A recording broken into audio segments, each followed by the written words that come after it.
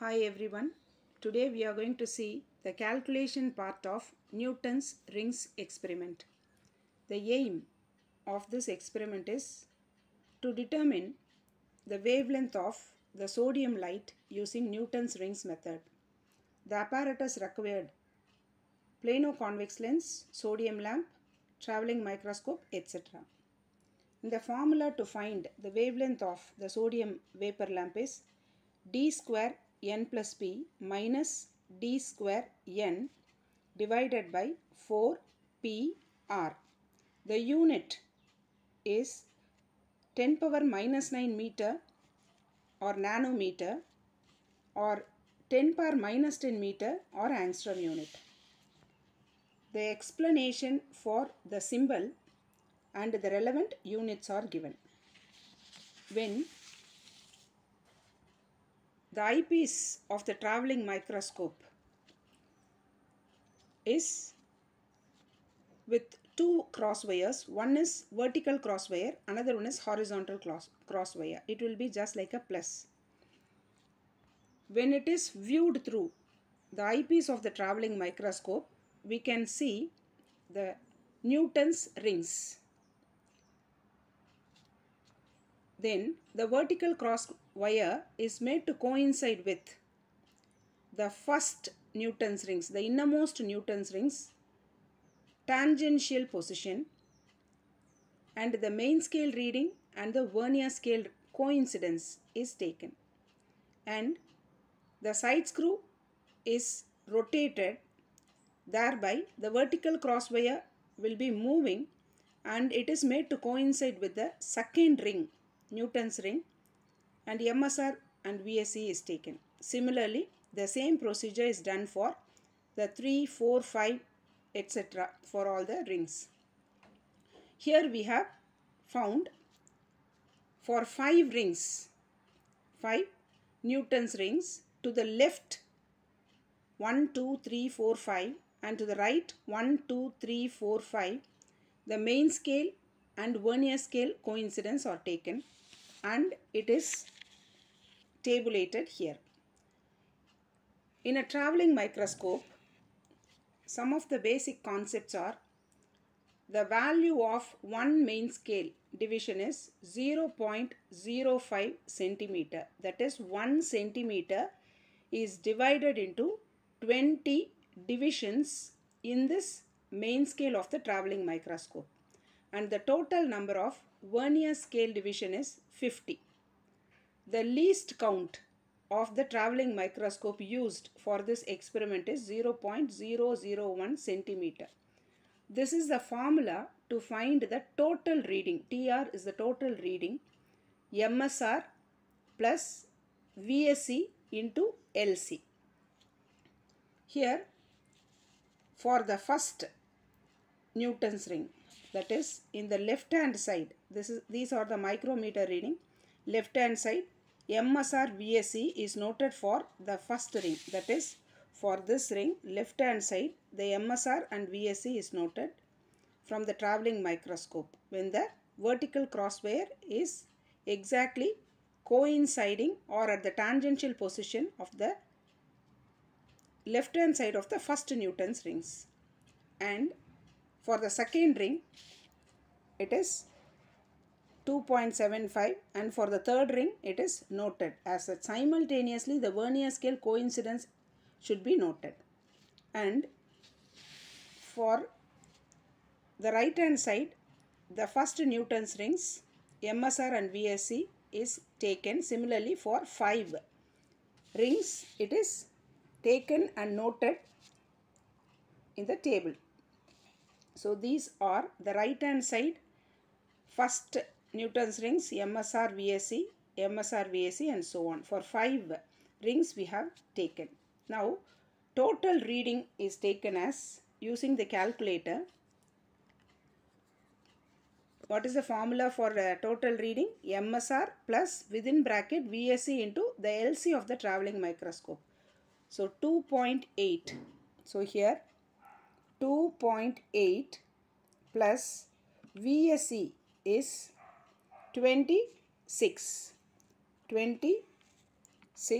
into least count is 0.001. Closing the bracket, we get 2.826. So here it is written as 2.826. Similarly, in the right hand side also, 2.928, it is taken as 2.928 using the same formula in the calculator. For all the values, the total reading is calculated and it is written. Now, the diameter of the ring is, for the first ring, we need to take the left hand side reading and the right hand side reading. So, let us consider, since the right hand side reading is 2.9 something and the left hand side reading is 2.8 something for the first ring, we are going to subtract B minus A. It is given as A difference B. So if A is greater, it can be taken as A minus B. Since from this reading B is greater, so we are going for B minus A. So 2.928 minus 2.826, we get 0.102. Similar way, for the second reading, the difference between these two is taken, and third, fourth, fifth, it is written here.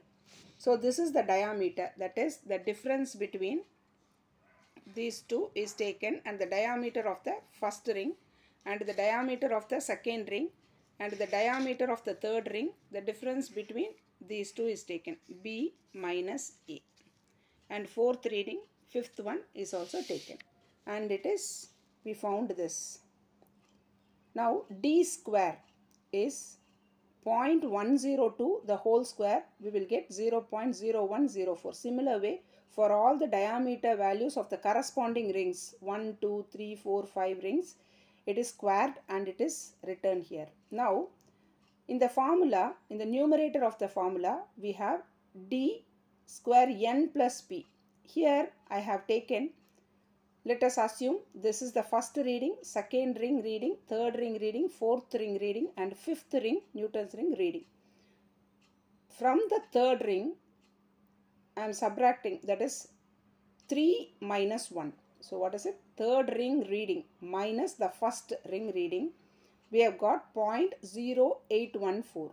Similarly, fourth Newton's ring reading minus, that is the diameter square, minus 2.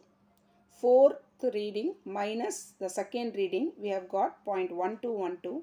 Similarly, fifth minus third, we have got 0.1562. So what is the difference here? 3 minus 1, 2 difference. That is D square n plus P is D3 square minus D1 square. This is taken as Dn square and this is taken as Dn plus P square. For me, it is Dn is 1 and this is n plus P is 1 plus 2. That is, I have subtracted the value of 3 minus 1. That is why it is given as D square 3 minus D square 1. So that P is the third reading here.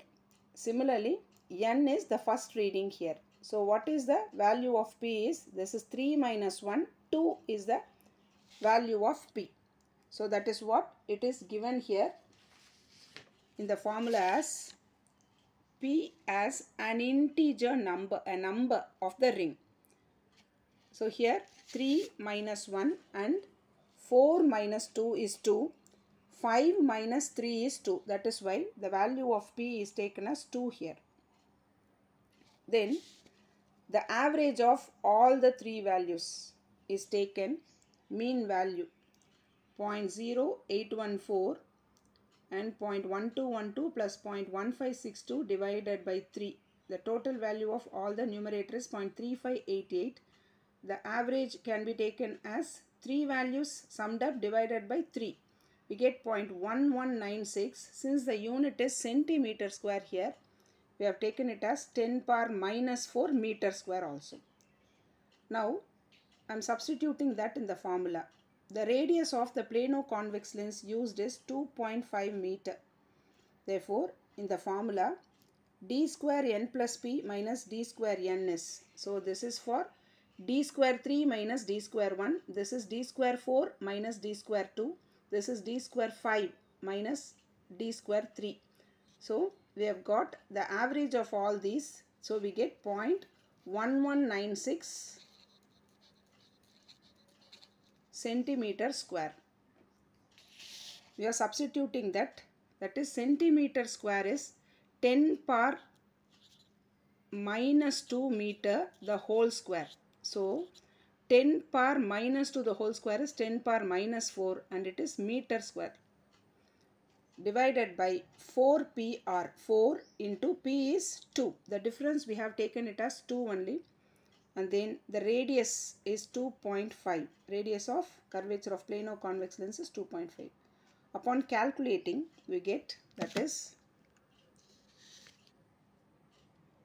0.1196 into 10 power minus 4 divided by within bracket 4pr. 4 into p is 2 and r is 2.5. Closing the bracket is equal to, I have got 5.98 into 10 power minus 7. So here I got 5.98 into 10 power minus 7 meter. Even we can write it as this point is taken towards this side as 598. This is minus 2. That is into 10 power 2 by 10 power 2. Into 10 power 2 is 100. You will get it as 598. By 10 power 2, it is taken to the numerator. You will get minus 9 here. 10 power minus 9 meter. So 598 nanometer. Usually we express lambda in angstrom unit. So I am taking it as into 1000 or 10 power 3 divided by 1000, which is 1. So 5.98 into 1000, I get 5980, 3 digits after the point. And then by 1000 is 10 power 3, it is taken to the numerator. So we get 10 power minus 3 here. So we get 10 power minus 10 meter, otherwise angstrom unit. So this is the wavelength of the sodium vapor lamp. At times, the question can also be asked for find the radius of curvature of the given plano convex lens. At the time, the formula, it is rearranged. That is, this r should be taken over this side and lambda should be taken to the denominator of RHS, because the wavelength of sodium vapor lamp is 5893 angstrom unit. So the same formula, d square n plus p minus d square n divided by 4p lambda. If that was the case, the lambda should be, the value will be given, standard value will be given. The same d square difference value, p is 2, 4 should be written, and lambda is 5893 into 10 power minus 10 meter is substituted. So then we will get radius of curvature of the plano convex lens as 2.5 or 2.45, approximately I am saying meters. The radius of curvature of the plano convex lens can also be determined using this formula. Here we have find the wavelength of the sodium vapor lamp using Newton's rings method. That is 5980 angstrom unit.